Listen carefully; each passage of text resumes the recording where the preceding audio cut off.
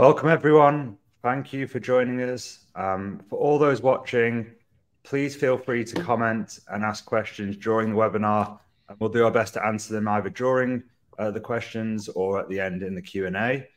To get things rolling, I'm Chris Abbas, co-founder of the Hire Community, and our ambition is to level up the TA industry, providing a community for the very best talent professionals from around the world to share, learn, and grow their careers. And holding webinars like this is part of that. For those that aren't already members, you can join our free community of over 11,000 talent professionals at hirehq.com.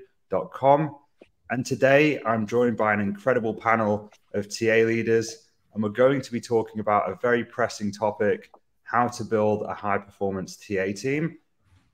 Given the recent boom and bust cycles in TA, many leaders will be going through a period of rebuilding or growing their TA functions. And it's more important than ever to understand how to drive performance in your team, build a framework for success, and drive great business outcomes. So luckily, I have three people who have a lot of experience doing this for some of the world's best companies. And I'm really excited to introduce you to them. So we'll kick off. Sam, do you want to go first? Sure. Thanks, Chris. Hi, I'm Sam. I'm the head of talent at OneSignal, based in San Francisco, and have basically spent my career helping tech companies scale and building leading talent teams at those companies. Some highlights include Venmo, Airbnb, Fastly, now OneSignal. I'm also a recovering startup founder, so I'm very familiar with the incubator and startup scene as well. And yeah, I just really loved seeing the expansion of talent to not just be hiring incredible people, but to how we, retain and support and grow those people. And yeah, excited to be here. Awesome, thanks, Sam. Jerome. Hi, everyone. I'm Jerome. I currently lead the TA team at Wise. Been there for about a year. Before that, I was at a company called Go Cardless, another fintech in the UK. And prior to that, I spent 8 years at LinkedIn, working in and leading the recruitment team in EMEA, and then eventually moving into the product marketing team. And then this is my second stint in finance. Before that, I spent a couple of years working at Barclays Bank as well. So it's lovely to meet you. Awesome. Cheers, Jerome. And last but not least, Matthias. Yes, hello, welcome. My name is Matthias. I'm currently Global Director of Talent Acquisition and Employer Branding at Amnify. It's a Series B IoT deep tech startup in Berlin. Have been doing also a lot of tech recruitment and tech companies before, where I helped to scale them, like Zalando, Scout, and Beamery also, which was a London one. So I'm quite familiar with this space and happy to be here and share the expertise today. Awesome. So I guess, why don't we kick off from the beginning and how you go about hiring and getting the right people into your team and how important you feel that is. So how do you guys think about that, and what are some of the successful ways you've kind of built and hired a high performing team? Sam, you want to go first? Sure. A lot of it is making sure that the values are very aligned with what we're looking for in a talent function. So much of that is, are they someone who prioritizes both an incredible candidate experience and someone who prioritizes delivering an incredible hiring manager partnership? And I use the word partnership very deliberately. And also someone who then at the end of the day really cares about delivering for the business and hitting those metrics. But I think it's so important that we're tying meaning behind those metrics and making sure that's really clear for the individual. So I really look for that trifecta when I'm hiring someone. Yeah. And one of the things that you mentioned, Sam, was how to kind of really make sure that you had a real sense of your mission and purpose and values for not just the business as a whole, but also your team and your TA function. So can you maybe talk about that? And do you do that before you go out hiring? Do you do that once you've got the team in? How do you think about that? Yeah. Both in terms of when I'm hiring, like when I'm hiring for my talent team, then we're doing a values interview, of course, to make sure the values are aligned with the company, and to make sure they're kind of hitting those critical things I'm looking for. But once they're here, so like as soon as I join my role, was, I think, basically beginning of month 2 when I joined this role, sat my team down. We did a big brainstorming session to come up with our talent team mission, vision, and values specifically. And I thought that was a really important exercise to involve them in that, because I want them connected to that. I want them to really care about delivering on the mission, vision, and values. And you're much more likely to care about it if you're a part of crafting it. Like, then you feel it. Then you know everything you do is tying back to that. And if one of those is, hey, I want to deliver on unparalleled candidate experience, then we can look at day-to-day everything we do and see how it ties back to that. Because, right, in recruiting, it's so especially easy to get kind of, your blinders on and very dialed into your day-to-day pipeline, because there's so much going on. You can have so many candidates in your pipeline who constantly need responses. And I feel like if you've now had that mission, vision, and values kind of brainstorm, it's easier to kind of come out of that day-to-day and tie it back to that impact. And also allows, when we're setting metrics of, hey, we want to hit 30 days time to hire or something. It's not just that's a metric. It's, oh, why is that important? For delivering incredible candidate experience, for being respectful of our interviews and hiring managers' time, and making sure we're moving quickly to deliver for the business. It's really putting that meaning behind those metrics. Because, right, if you just set metrics and there's no meaning, like, that's not motivating. So you want to make sure they understand why that's in service of everything else. And then that makes it that much more easy to then go do brainstorming sessions around what improvements do you want to see? What projects do you want to work on? Like, this is your team. This is your process. This is not just me establishing things behind it. This is all of us. And I want to make sure you're bought into that. So if you kind of set your North Star, then it's a lot easier to then make improvements upon that and continually better the function. Mm-hmm. So when you've got the kind of values established, do you build out your kind of metrics and your kind of targets for the team off the back of that? So it could be, like you said, deliver an incredible hiring manager experience. And then you say, okay, how do we do that? And that's how you build out the kind of important metrics to a function. Exactly. And you have everyone bought into those metrics. It's not just, hey, these are industry standards and we want to hit these. Like, sure, there's some of that, but it's a lot of like, this is why that's important and why that's looked to as a standard. And then you're actually connected to it versus just, oh, I'm responsible for delivering X amount of hires per month. I think the why behind that is so important. Because, right, I want everyone on my team to feel like a business owner. Like, you should be invested in it and that ownership. And especially if you have that understanding from day one, you're so much more likely to be invested and want to take things to the next level. Yeah, awesome. And Jerome, I know that you feel really passionate about getting the right people on board. So what's worked for you? Yeah, it's funny. Listening to Sam, you could see Sam's passion, and I think it's kind of the first thing I look forward to when I meet. I'm looking to hire anybody in my team, whether it's a coordinator, it's also a recruiter. Is think why do they do what they do? What's the passion beyond the craft of their job? I just want to ensure they're in the right role and make sure they're doing something that they're super passionate about. That's really, really important to me. So I don't have any kind of magical assessment for it, but I do like to ask people about their personal stories and why they've ended up in that profession, and what do they want to tell me about what they do.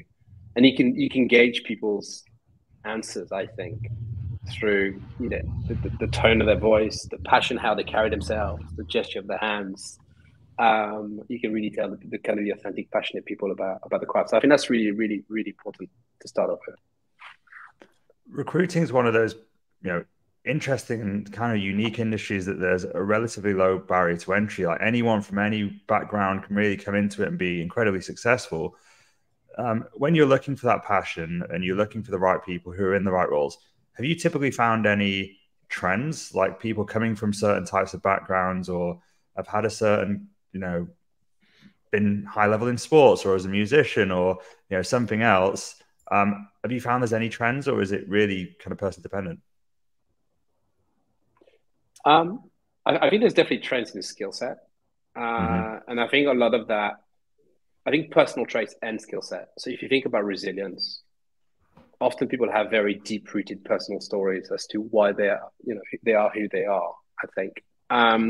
Resilience is one of those key traits in recruitment that if you're going to be successful and also make it a long-term career, that you need to have, in spades.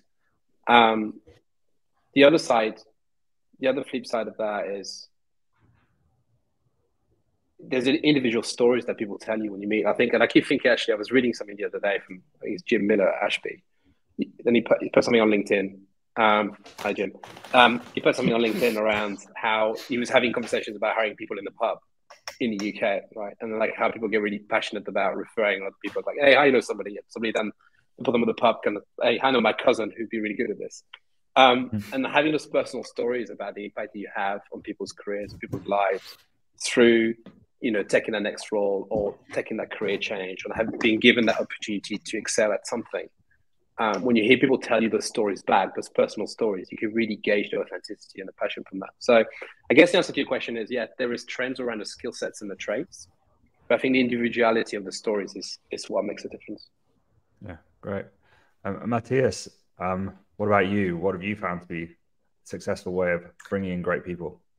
Yeah, what I tend to look for people when I interview them is I literally want them to solve problems. Like, how can they solve problems? I mean, most of the time what you see is you cannot always be next to them. You cannot always be there, right? Especially if you have a remote team or you have different time zones to tackle. So for me, it's really important. How do I understand the way they solve problems, but also what their thought process is? Because in the end of the day, if I'm out or nobody is there, I can trust that person to actually be, you know, capable of solving certain situations without being there, because I know their approach, their thought process.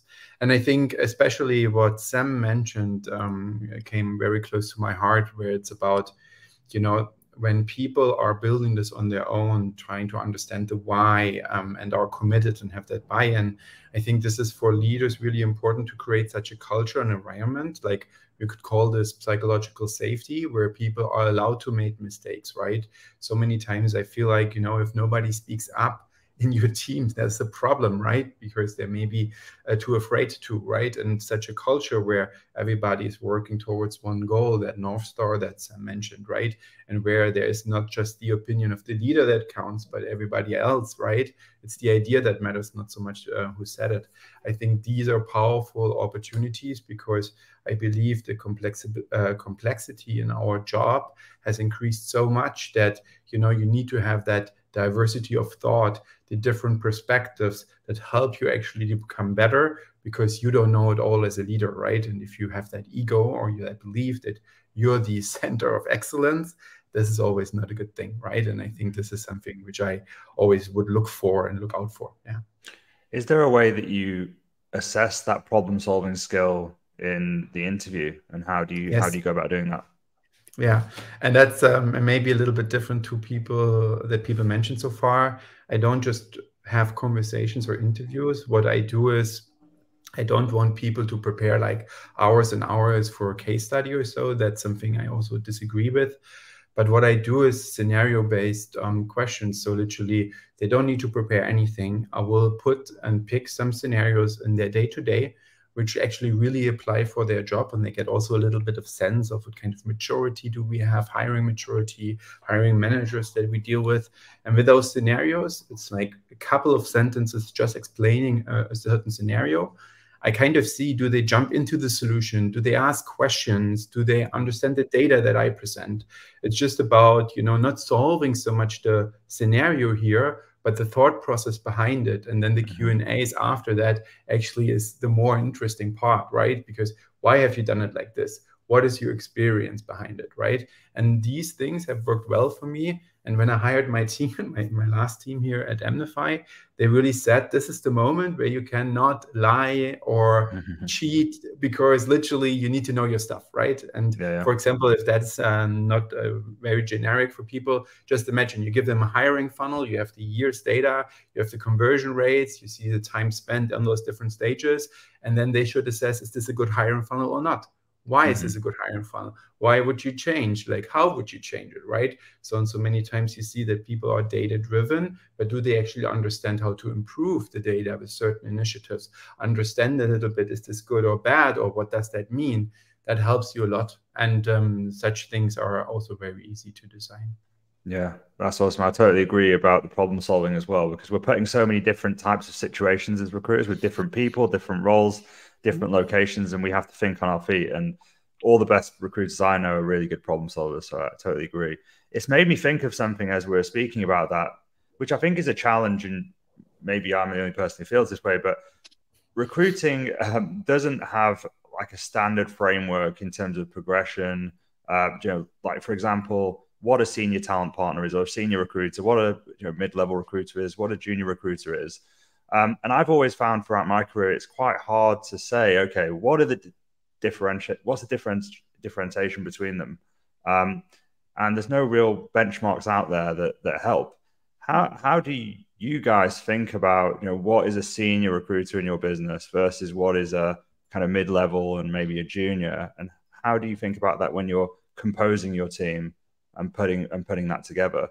Who wants to go there? I feel like you touched on actually a lot of the pieces when you're talking about that problem solving. I think it's just for me, it's a lot of an extension of that and that level of autonomy that you're going to see as you go up the ranks. Like, I don't expect a junior recruiter, like, they'll have basic problem solving skills, but a lot of it's situations they haven't encountered before. So I don't necessarily think they'll know how to like maybe work with a difficult hiring manager, or to get them to kind of come along, and might not be as adept at building that partnership. But I think they'll have the right kind of tools in place and kind of work with their manager, work with their teammate on, how do I go about this? I think if the general like desire to problem solve and the basics are there, along with kind of the empathy of how to approach the situation and kind of the basic communication skills, then they'll get there. But it's a lot more on, you might help them just for scenarios they haven't encountered before, versus a senior recruiter who now has probably a lot more of, okay, I've seen it, I've done it, I've encountered that. They already have a playbook for how they're going to go about certain scenarios, and a level of autonomy where, if you're going on vacation for a couple of weeks, you're confident that, okay, they've got this handled. I know they can handle the tough questions. They're going to be able to present well. Some degree of, I guess, presentation to leadership too, and how to handle a room of more senior people, where especially a more junior person, if you're now like talking to the CEO in a scenario, they might not be as comfortable on how to bring them along, versus now if you're a more senior recruiter. So I think there's just a level of, kind of maturity in what they've encountered. I think... Go ahead. Sorry with the delay. I think there's a couple of other vectors as well, which is, I often go back to the role of a recruiter and how you wear different hats, right? So like for me, recruitment started off years ago, but it was primarily a sales role. And then it became then you had to become a marketeer, and this idea of employer branding. And then you became an analyst, like all this data available to use. You could be able to like work out the funnels, to Matthias's point, like developing that critical thinking skill. And then now I think you need to be this management consultant, right? You need to be advisory. You need to guide people through. So you're wearing all these different hats. And I think often when you're looking at the progression of a recruiter, you're trying to test out what's their natural sweet spot across those 4 different roles that they can play, and how do you help them incrementally get better at each of the 4. So then I think that taps into Sam's kind of probably like a framework to tap into, like, how do you get your autonomy in each of those 4 elements? And I think that the secondary vector is that there used to be a trend. I think there was a preference for specialism. So it used to be that, if you're an angel recruiter, it's like, wow, you must be the best recruiter because you're an angel recruiter. And there was obviously a greater need. But at the end of it, that person is specialized in engineering. So there's no engineering recruitment to be done, which, guess what, is not the case. There's a bit of a transition pain. And so I think the thing today is, like, how do you turn your specialists into generalists? And I think that comes with that progression. I think people tend to have their comfort blanket around, I'm a marketing recruiter, or I'm a finance recruiter, or I'm an engineering recruiter, and I know the network, and I know the individuals, and I know the technicalities of each. But then over time, as you start developing your skill set as a recruiter, you apply to different functions, and you ramp up quickly, regardless of whether you're doing marketing, finance, HR, engineering, or product. You're able to kind of take your knowledge and your skill set and apply to different specialisms over time, and still deliver the same level of quality service and consultant approach. Yeah. And I would add to that as well, as when we reach a certain seniority, I think what I would look at is also to say, Can you teach other people in the team? Can you share your knowledge? Yeah. Is this something where you can explicitly, start mentoring people, and help other people in the team that are more junior? And also something that I would look at for more senior people is, did you create something beyond hiring that has an impact, a sustainable impact in the business? It's a hiring training, it's an employer branding, EVP development, whatever it is. Yeah, something more meaningful that stays there, and you actually have an impact besides your day-to-day work. And I think this is something where you can create something more meaningful. And I would even say to Jeremy, to your fact, is not even different roles that you can hire, but maybe even able, we were in this time with all of the layoffs, maybe even have the transferable skills to say, I can do L&D, I can do people, I can even, be a little bit more of an asset to our company or to our people team by moving out and then coming back in, because most of the time then TA people get a holistic understanding about the people project or the people vision. And I think that's really, really important, because if you don't know how contracts work, if you don't know how L&D works, if you don't know how other things work that are crucial to your day-to-day, this makes you a better recruiter, even if you come back afterwards, right? So there's a learning path and learning journey on that as well. Yeah, it's interesting. I did a podcast with Carla from Reddit, and her big thing was AQ is the new kind of EQ, adaptability. And she really indexes highly on making sure that all of her team members are incredibly adaptable. She doesn't want specialists at all. She only wants people who can come in and, if there's a need in sales, they jump on it and they say, look, I can go and sort that out. If there's a need on engineering, they can do that too. And that leads me on to, I guess, the next point really nicely, is that I think a lot of talent leaders are thinking about what's happened over the last couple of years, and how TA has gone through this big boom. It's been the last team to be hired, lots of pressure to deliver and hire people with very tight deadlines. And then as soon as the market has shifted and there's less headcount, they've been the first to be impacted. And so I think a lot of leaders are looking at, okay, how do we stop that happening? And I think the route to that is, how do we make sure we are critical to the business's success and outcomes, even when headcount falls? And so when you think about building a TA team and setting them up for success once they're in the business, I know something that everyone here feels passionate about is making sure that the objectives of the team is really tied to the objectives of the company. So can you talk about maybe how you've done that, and how the route you've done, the best way you've been able to pair those two together? Sam, if you want to kick off. Yeah. Yeah, I think it's so much making sure that's kind of ingrained in the DNA of the team, that it's not just bringing on amazing people. That's incredible. That's a lot of work, but it's so much more than that, right? Because at the end of the day, you don't want to bring in incredible people for them to ever leave. Like, you want your team being involved in the process that also keeps those incredible people there. And that goes to, that's the employee engagement piece, that's performance management, that's talent, that's different talent development, that's trainings, that's DE&I, that's making sure you have a transparent comp conversation. Like, especially now, TA has been brought into that because there are laws around transparent comp. So like, my team is very involved, honestly, in all those conversations as they're happening. And I think that's actually kind of, Jerome, to your point earlier, of like that passion. Like, I really look for people to be passionate about the other elements. Like, it's not just hiring people anymore. If you're like multifaceted and you're well versed in all the different other areas, it makes you that much better a recruiter too, because now you can also better educate your hiring manager on those things. You can better talk to your candidate about it and let them know what the process is going to be from then on. Right now, I'm heavily involved in making like career frameworks for the different teams, and my recruiters are helping me with both that and now talent brand. Literally, a recruiter the other day was like, "Hey, we're not posting about having new hires on LinkedIn. Like, we should do that." Great. We went and did. We work with the marketing team and we went and did that.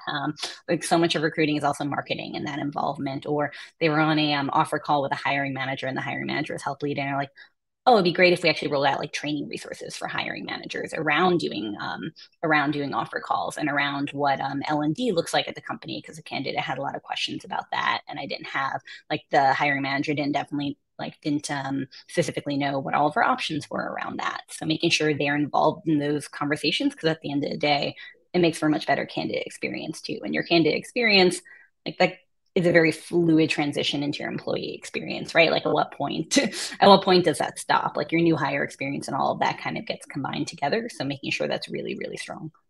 Yeah.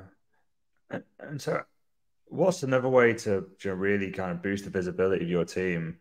Because I think that sometimes maybe getting your team and the good things in front of all the good things that they're doing, it can be difficult. So Jerome, have you found any success in how you've done that in the past or currently? Yeah, I think there's a bit of push and pull. So I think you got to, as a lead, as a recruitment leader or TA leader, whatever your title is, I think you have a responsibility to portray the capabilities of your team to the business. I think there's a general lack of understanding around the transferable skills, just generally of individuals, let alone of people who work within the sphere of recruitment. I have had multiple conversations with enterprise sales leaders. When I tell them my recruiters can sell, they're like, "Oh yeah, I guess they can." It's not like a natural. It's not natural. Of course they can, right? I often actually argue it's harder to sell to humans than it is to sell products. But so you kind of, I think you have a responsibility to put that to the fore, and make sure that you're putting the right individual with the right skills forward for the right opportunities. And I think the push element is, when I talk to my team around times where there's less recruiting to do, they start panicking and like, what am I going to do? That's not recruitment. And sometimes I remind them that, do you remember the conversation when you were super busy and you don't know what your career path is and you're doing recruitment today, but you don't know what the future. Now is an opportunity for you to go and literally say yes to whatever comes on your plate. And you may love it, you may not like it, but you're definitely going to learn something from it. So whether you do 2 or 3 months, or you do 6 months to a year into an L&D role, into what I did, which is product marketing for 3 years or something else, you're just going to accelerate your growth path and your skill set. So it's only going to be beneficial. So I think it's being able to play both within the organization at the right time, at the right moment, is really important as a responsibility as a leader, I think. And one of the things we talked about was, making sure that there is kind of a high performance track for your best people, and keeping them engaged, so that they can get more access to either leadership or different skills within the business. Who's had experience? I think, Jerome, you had some experience doing that. I'm not sure if anyone else did here, but how did you set that up? And can you talk about maybe how it's gone for you so far?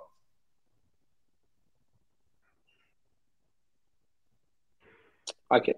So I think for us here, we had an opportunity to, I guess, identify some of the high performance, high potential individuals, and I think nearly kind of curating a growth path. And I think what I'm very meaningful about the words that I choose, because sometimes people think there's like, giving people promotions and or creating opportunities within the recruitment team for them, which isn't the case. Like, I've never created a role that wasn't needed in my team for anyone. Nor have I promoted people to do the same role.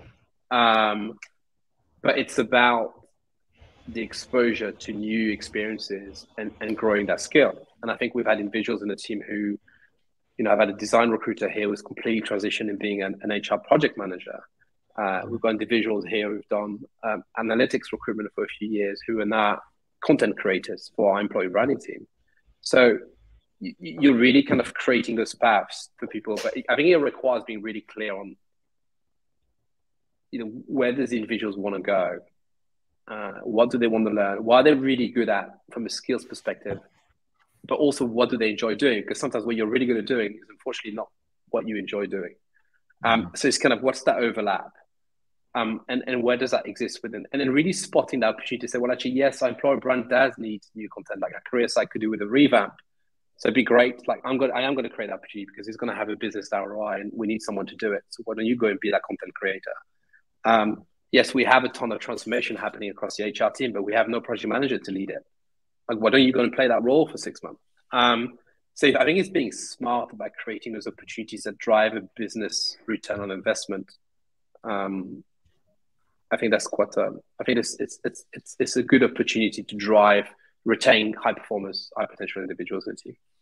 Yeah, Awesome. I feel like the same way, like we know tech debt as a term, like you acquire talent debt too, right? You have loads of projects that are always, in the back of your mind in that long list that you never get a chance to get to when you're in like high hiring times, because there's simply no time, right? Like being proactive is a benefit of having both a well kind of resourced, like having a well-resourced team, because you don't necessarily have the time to get through that project list if the priority is, okay, I have to get all these people in the door right now. So I think it's one kind of almost silver lining when we take a minute to slow down, is you can start actually tackling all of those projects. You can make sure that, that you kind of start making a dent on those, because there's no shortage of things to do on the talent team at any given time, other areas that they want to branch into. So it's always kind of exciting. Once we have a little time, we have an ongoing kind of Google Doc that we keep together of different ideas that we want to work on, and we revisit every few months of, hey, what progress have we made in these areas? What more ones do we want to add to the list? How do we reprioritize it? And like, this is owned by the teams. That way they can keep going in and they can check off, hey, I'd love to work on this. So I think that really, to your point, it really keeps them engaged in what they want to be working on.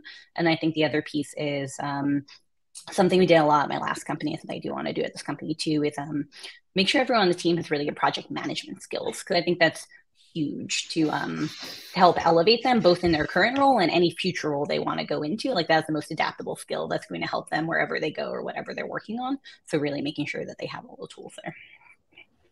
Awesome. Yeah, and what I can add to this is I had a similar case, and for me it was very important to help the person to understand what they really want. So many times people look at the organization, the existing roles, and then they say, I'm not sure, do I want to go in this team or that team? Or maybe I want something that does not exist yet, right?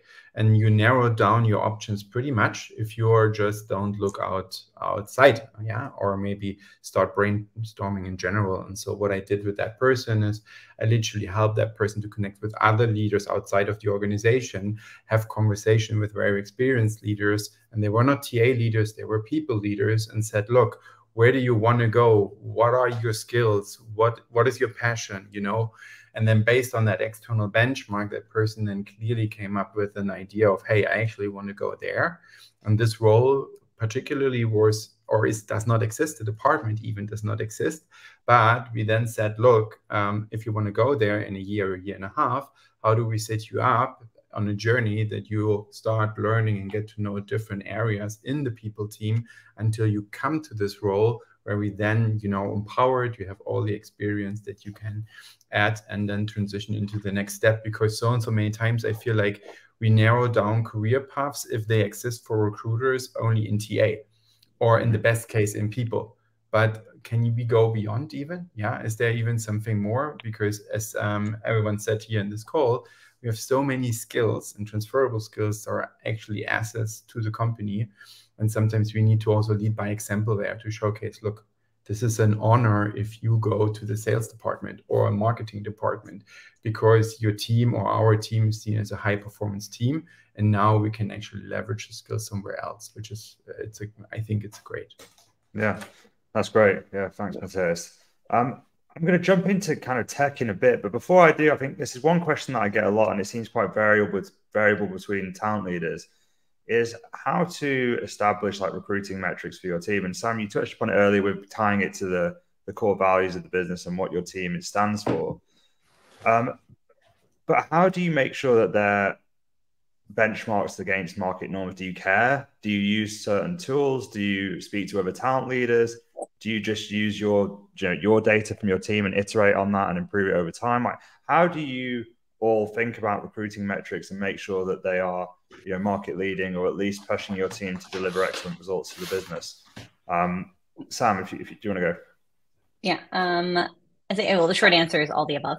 And the more detailed answer was both making sure they had a tool where they wanted to check the metrics, and it was really easy. So I think actually, kind of segue into the tools a little bit. I want to make sure they had full visibility into that. Because if I just say, hey, check this, they need to be able to see it daily, and it has to be something that's like an enjoyable interface that they're going to go into, and it's going to be really clean. So that's kind of step one. And then around what the actual metrics are, both, so we use GEM for dashboarding and conversion metrics, and you can see your pipeline analytics. And the great thing there is it will both compare you to, you can kind of pick your subset of companies, industry size companies you want to be compared to. So I'll both have the industry standard in there, and I can also go back and see our historical metrics. So I know specifically for, this exact role, it typically takes us this amount of hire, even though the industry standard might be this. So I want to be, somewhere between those, taking into consideration that it's a specifically niche role and our team and how we're like bandwidth and other things I want to take into consideration, because it's not just enough to say, okay, industry standard, there might be specific instances around your team and the role. So kind of marrying that together, and then, just making sure they're involved in it and they feel also consulted. Even if there's, hey, we have to hire, X amount of people per month, it's also, do you feel comfortable doing that given the resources you currently have? Let's have a conversation around that. If that feels like you have too many roles, or especially too many different niche roles, because it's very different if you have 10 recs and they're only across 3 different types of roles versus if you have 10 recs and they're all completely different. So making sure we're having that conversation and adjusting from there. Because if you have 10 completely different recs, I don't expect you're going to hire the same amount of people as the person who has 3 different recs. So making sure you're really also customizing it for the specific person, and that your ask is reasonable. And obviously it's a little hard to define reasonable, but especially once you've been doing this for a while, there kind of should be things you're taking into consideration. Awesome. Matthias, I'll mix up the order this time. Have you got any? Yeah, I couldn't agree more. I think the KPIs or the data, right, is one of the problems that actually led us to the situation that we are in, that there's a misperception around TA, like these efficiency metrics don't add value. You need to be more experience driven. You need to focus on candidate experience. You need to focus on onboarding experience. And even sometimes if they are hard to measure, you need to also look at quality per hire. I know it's a buzzword, and now everybody is like focusing on this, but really make people responsible. Most of the time it's a shared responsibility, right? But also get more advanced in this by having the right tooling, the right KPI set up. I think this is really the first step. And then with the industry benchmarks, I think what I enjoy doing, because of my past, as I studied political economics before, so I always try to check out different talent markets and try to understand what's the situation there, what's actually moving, and then you can see the shifts a little bit. Because for me, to actually hire successful is always have a global perspective. It's never just your local market or different local markets. It's more of like swapping talents around, and be flexible also from that structure to say employee records, remote, on-site culture, whatever it is. So there you can get a lot of insights from different reports. And I would also argue, I think Sam made a really good point, is you need to understand what is your status quo in your organization, right? Because so many times you see those best practices, which is like, okay, they have invested a lot of effort and time in their hiring culture. It's a more advanced hiring culture. But if you need to handhold hiring managers step by step, it just takes longer. Yeah. And it's not just the amount of roles. I'm so happy that we actually get rid of this and have actually more of a more sophisticated capacity planning, where we say, look, even if you have 10 hiring managers to chase with 10 different roles, I mean, this takes a lot of time. And so capacity planning could also help to showcase what are the recruiters spending time on. Yeah, it's not just hiring those roles. So many times you see sourcing is not seen by the business because they don't see it in the pipeline somewhere, or it's on LinkedIn Recruiter where they don't have access. So how do you actually make this more transparent to say, look, this is a lot of work. Yeah, and this is a lot of things that because of the employer brand that we have and the status quo of the employer brand, that we need to tackle that. Awesome. Thank you. There's a question from someone on LinkedIn that's asked, what's your source for industry standards? How do you guys capture that information? I mean, I think for us, it's my network. So I think the higher network has been really useful, like other TA leaders, depending on the region, right? So because often you've got differences between what you can deliver in certain countries in EMEA versus countries in the Americas and APAC. And actually, the talent pool has actually been super useful. I think you guys shared some time to hire data quite recently. I think in one of the Slack networks. So I think it's really kind of leveraging your network, but also your experience. Like, we've all worked at previous organizations. We've seen metrics that have worked, metrics that haven't worked. So you can start combining those. I don't think we're yet at the stage where you've got standardized reports like you have for like comp benchmarking, for example, although that's an idea. But I think just kind of leveraging your network and what you know in your own experience is a good start for sure. Yeah. And say, Matthias just brought up a good point that I want to come back to from before too, from the outreach component, is that, yeah, a lot of times your hiring manager of the business doesn't know what goes on behind the scenes to get to that hire. So leveraging tools that then show all of that. So like when we do hiring manager things, it's not just showing, okay, this is my pipeline and this is the talent dashboard. It's also going in and showing, okay, these are the conversion metrics. This is how many applicants, especially now, you're going through an incredible amount of applicants and the time that it takes to do that. So actually showing what are those conversion rates? What is the outreach? Like we're focused on DE&I. What does it take to actually build a diverse pipeline? It takes a lot of time. It takes making sure you're putting in that time up front to source and build that diverse pipeline. So I think making sure that not only does your team know and is paying attention to those metrics, but those are being shared with the business up front, not just the end of like how many hires and your source of hires and offer accept rate, but everything behind it too. Yeah. So we're getting to the end. So I'm going to run a kind of like, on the moment improv quickfire session here on tech. And so I'm going to go through different categories, and I want your best pick from each of you, if possible. And then maybe we can talk about maybe we should get some sponsorships going, because you're probably going to, or maybe you can pick a few of your best picks. So ATS. What ATS have you used or do you prefer, and why do you recommend it? Why do you think it's a good for you? Matthias, do you want to go first? Oh yeah, I'm totally biased. I just had 2 different ATS systems, and the one I stick around for now the last 7 years or so is Greenhouse.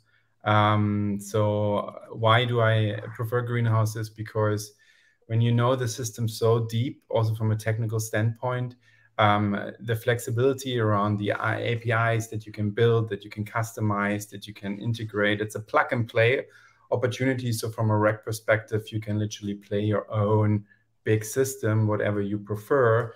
And this is very easy and straightforward. And that makes it very easy for me to actually leverage this. Awesome. Jerome? So mine's going to sound like a political answer, but I don't have a preferred ATS, and the reason for that is, in my experience. So first of all, you need to make sure you're in the right category of ATS. If you're a small business, don't go for a large enterprise ATS. Right, you're going to be wasting your money. You're not going to get the functionalities or the interaction or the UX that you want. So make sure that small, mid-size, or large enterprise, you're looking at the right type of providers. But the second lens as to why I don't have a preference is because it's really all down to how well implemented the tool is. So are you clear on your recruitment processes and how you want to assess or how you want to drive position management from your HIS into your ATS and track the data from A to Z? Because that's actually what's going to deliver the value of the success of your ATS, not the brand name that you choose. So I think getting that implementation right from the beginning, and also being willing to re-implement when you kind of figure out, actually, we have all these challenges. Because it's really easy to blame the ATS, and often you do like a root cause analysis, like that's actually because we've changed the way that we work, and the way that the system doesn't match our processes anymore. So I don't have a preference on that, without incentivize people to make sure they tag into the right categories and they look for the right size type of ATS. Cool. Sam? I say, Jerome, I generally agree with you, but Matthias, Greenhouse all the way. Well, with the caveat that I actually haven't tried Ashby yet, and I have heard great things. But from the ones I've used, yeah, Greenhouse. Oh, and specifically, like I moved us from Lever to Greenhouse when I got here, because I needed the hierarchy on Lever doesn't quite work once you're past a certain size, which then to Jerome goes to your point of you need the right tool for your size company.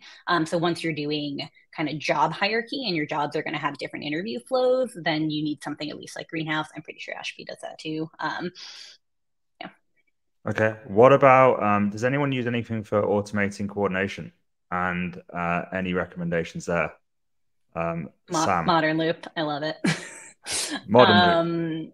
Yes. And we don't have, so we're a small but mighty talent team. We don't have any coordinators. So my recruiters are doing all their own scheduling right now. So I really need something that was going to make it incredibly fast. And also we do international hiring. So it needs to work with a whole bunch of time zones, because as you all know, coordinating on-site across different time zones can be a nightmare for your recruiters. So it automates all of the scheduling, which is great. It also automates interviewer load balancing, because that was a big thing. You kind of tend to use the same interviewers over and over again. We need to get out of that habit. And then to the point of solving that, we need to train up new interviewers too. So it automates the training of interviews. So it can do the shadowing and reverse shadowing, and you put people into different modules. So I'm a huge fan. Awesome. Anyone else had any experience with coordination tools? I used GoodTime, and that actually worked as Sam described it, all the features. So that was really good. But currently we don't have that. And also my recruiters are scheduling, and they keep on asking and say, hey, Matthias, when can we get this? And it's like, yeah, come on. It's not so many roles, no? So yeah, I totally feel the pain as a recruiter if you need to schedule everything. Okay, final one before we call it a day. Sourcing tools. This is a kind of a hot market. There's tons of them, varying degrees of success I hear from them. So who's got a favorite sourcing tool and why? Jerome, do you have any? I spent 8.5 years at LinkedIn. If I did not mention LinkedIn, I will probably get shot. I want to point out that we had a direct sourcing team at LinkedIn, and all we ever used was LinkedIn. So it's been an incredibly successful team. I know there's other great tools right now that we also use, but LinkedIn over the last 10 years has been a game changer. Yeah, definitely. Sam? We do search on LinkedIn, and then Gem to send the automated outreach, whether that's in mail or email. And I like that tracks the outreach, and it will break it down by diversity metrics. Yeah, nice. Matthias? No surprise here, it's LinkedIn all the way. So we looked at also at other areas, but I think if you know how to do a good reach out, you can also use Google, you have GitHub, you have multiple different ways. So I think you don't actually need a different tool. Now everybody would say, no, yeah, we have special features and so on, but we benchmarked it all the time and we didn't see any difference. So for that reason, yeah, we stayed. Awesome. And is there any kind of dark horse tools that are out there that like are under the radar that you're using that you want to shout out that have really helped you drive performance in your TA teams?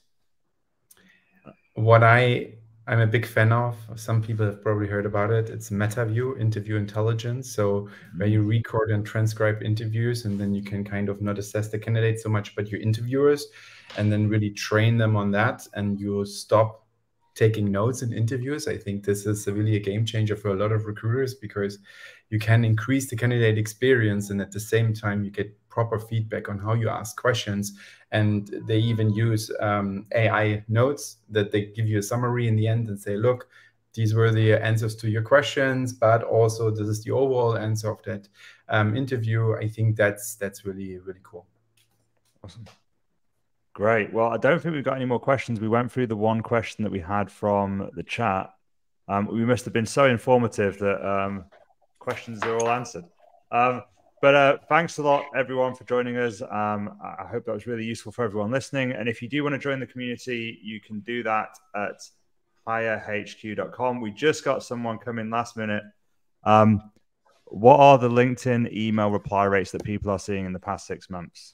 Oh, anyone have that data at hand? I just checked it. We dropped last month to 16 or 20%, but we were on average around like 25%. Yeah. So Sam's doing a live analytics check. Yeah. on the fly. We've actually increased. Sorry, go on. No, keep going. I want to look it up.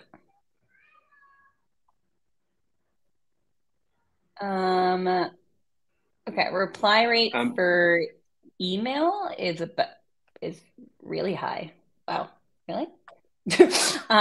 ranges from 76 to 80%. Reply for email or in-mail is much lower. This month, 20, previous month, 8, previous month, 22. So email is getting a much higher response. Interesting. Jerome, were you going to say something? Yeah, I was going to say, I think ours has actually gone up. I think it was 38 to 42% by email, but also we invested a lot of the time in like training around reach outs and storytelling, and so I think that's probably had a downward impact on the response rate, probably. Awesome. Great. Well, again, thanks everyone for coming. You can look at the recording if you join the Hive community if you missed some of it. See you all next time. Thanks, team.